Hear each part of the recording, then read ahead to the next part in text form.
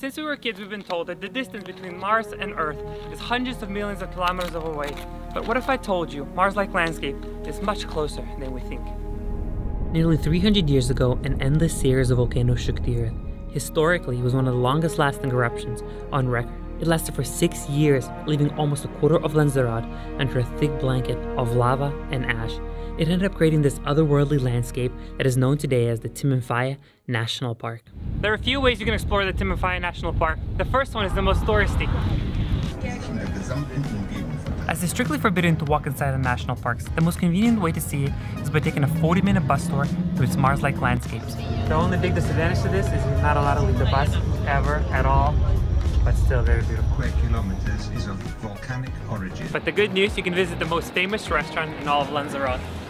This is what I call a restaurant with a view, volcanic view. But the most interesting feature here is the volcanic grill, known as El Diablo. So it's kind of like a deep well over which they cook chicken, sometimes fish and vegetables. How hot? 100 to 200 feet. And inside?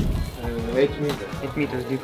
That's how you mentioned like Hell's Kitchen. Hell's Kitchen, yeah. Hell's Kitchen. In 2 meters deep, 300 degrees Celsius. They prepare more entertainment for its visitors with demonstrations of various volcanic activities such as burning vegetation or seeing the geysers.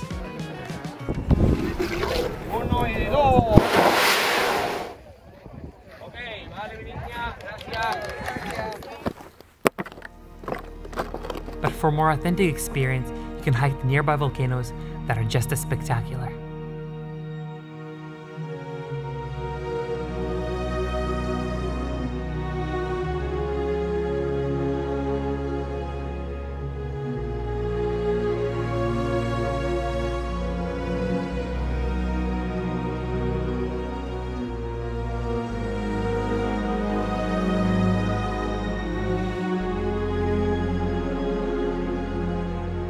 This landscape is truly out of this world. It's just so hard to comprehend that a third of this island was buried under the layer of frozen lava. Yeah, and now it's like an endless lava desert. Nothing around you, nothing green around you, just endless lava fields. And us.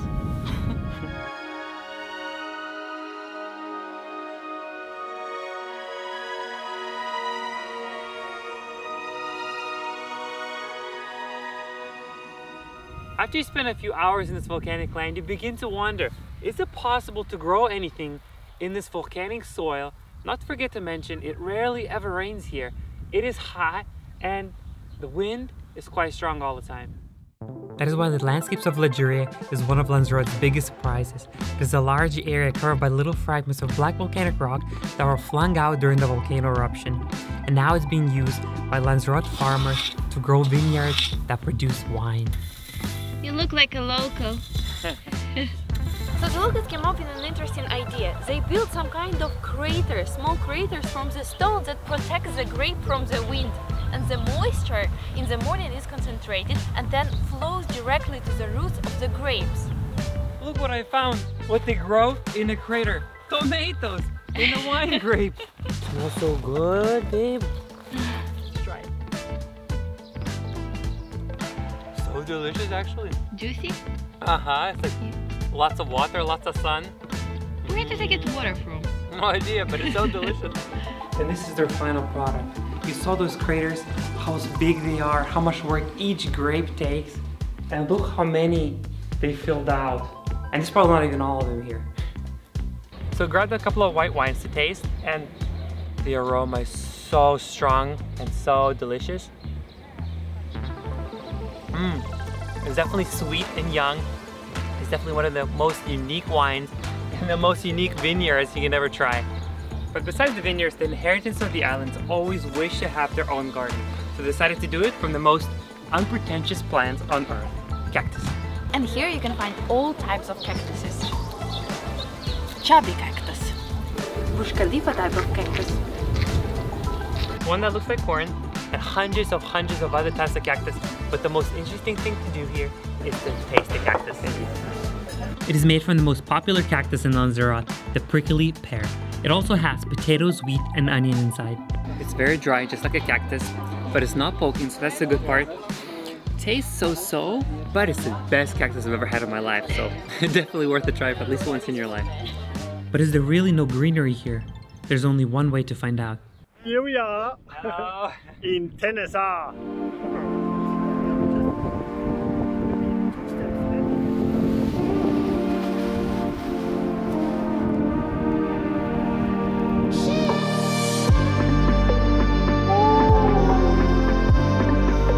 Look back on!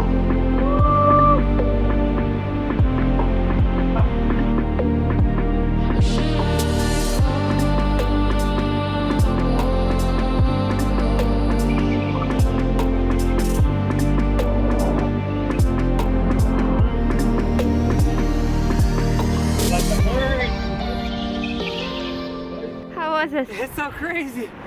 Floating like a bird, like a drone above the endless lava fields. So much adrenaline, especially going by the cliffs. So close and so fast. Too many emotions. Too much for one day. It's crazy. See you tomorrow. So today is our second day in Lanzarote and we've prepared even more interesting things for you to do. But first we decided to grab some coffee at the highest building on the island. The Arrecife Grand Hotel, which has a panoramic cafe on its top floor with incredible view of the city. And maybe the 15th floor doesn't sound very impressive for you, but it's indeed the highest building on the island. And the point is that the cities are a little bit different here. I'll show you. Let's go. You won't find any pompous Spanish cathedrals here or fancy Gaudi houses. The architecture is designed to blend in with the surrounding landscapes.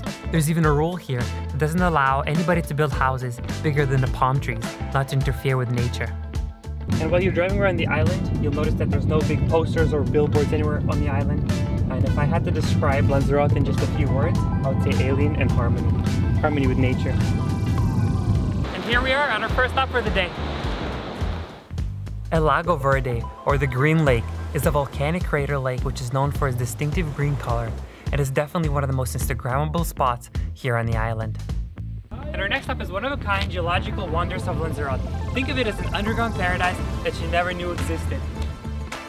This place formed from a volcanic eruption which created a massive underground tunnel, and when the roof of the tunnel collapsed, it formed a series of natural caves and pools of crystal clear waters. You can spot little tiny crabs. They're very unique to the island. They're about 1 centimeter tall. So little and so cute. They're white, blind crabs. This place also features an auditorium, a concert hall inside the natural cave, and it can fit up to 600 people, and it's famous for the acoustics of the caves. So very often you can witness the concerts inside the natural cave. The combination of the architectural style of César Manrique and the natural caves is a true wonder. I don't think you'll find this anywhere else in the world. Next to one attraction you'll find another attraction, which is the most breathtaking viewpoint in Lanzarote, Mirador del Rio. It used to be an old military base from which a local artist, César Manrique, created a project now known as the Eyes of El Mirador.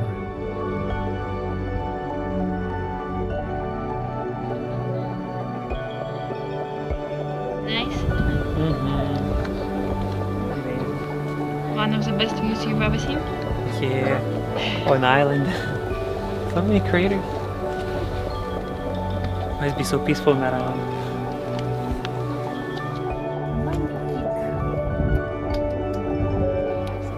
This is the distinctive feature of Lanzarote. They could build a massive viewpoint with a lot of buildings selling souvenirs, but no, they choose to blend everything, and it seems like their viewpoint is created by nature.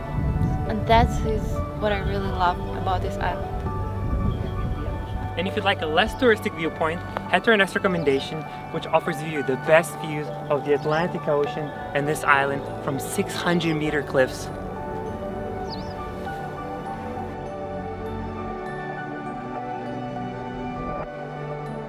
One of the best views of Lanzarote. Maybe in the world. And when you start to believe that there's no better viewpoint than this, there's a secret one right underneath us.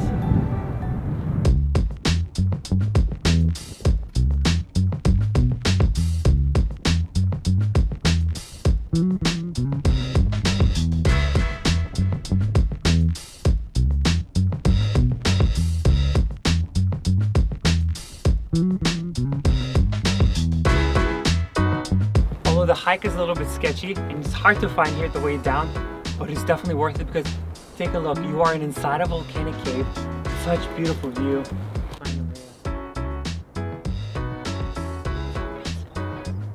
My legs are shaking. Mine too.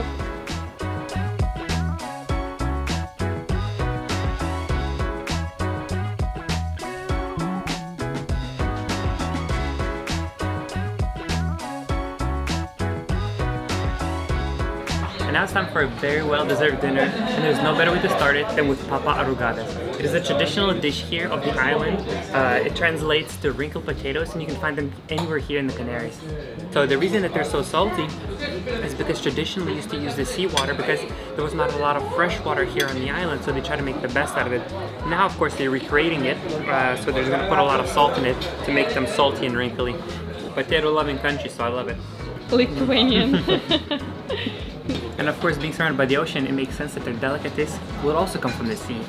These are limpets, the little tiny molluscus that are cooked with garlic, parsley, salt, olive oil, and white wine. I'm ashamed to say, but I've never tried mollusks in my life. And I have no idea how to eat them. Slurp it, slurp it. You're making fun of me.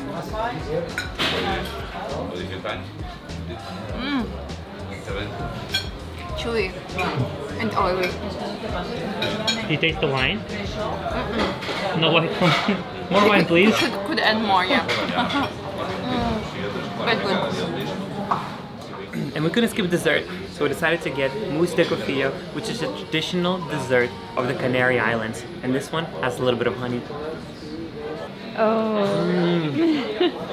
To describe it simply, it seems like wheat bread mixed some kind of grains with honey on top, but it's so delicious. It sounds so simple, but believe me, if you have gofia mousse on the menu, definitely order it. Definitely try it. You have to.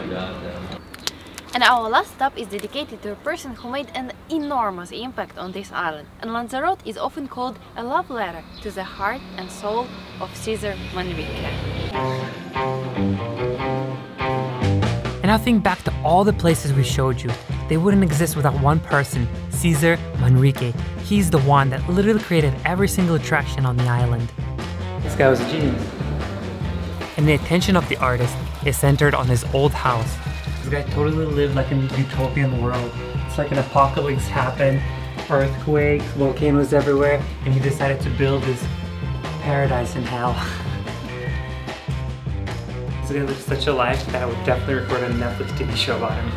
Considering his extraordinary lifestyle, believe me, this would be one of the most entertaining TV series. What can I say? Lanzarote was truly lucky to have César Manrique, an artist who was able to combine art and nature and to create something truly out of this world. Maybe even better to say that he created his own world here, which for some seems unfit for life, but for locals it is a place of endless opportunities. They learn how to cook on the volcanoes, how to turn an incredibly windy place into a surfer's paradise, and how by developing innovative farming techniques, they created a beautiful and a productive landscape even where water is source and the soil seems infertile. And most importantly, where people have learned to blend the touristy attractions seamlessly with the island's natural terrain, showing us how we all can appreciate our planet and coexist with nature in a unique and harmonious way.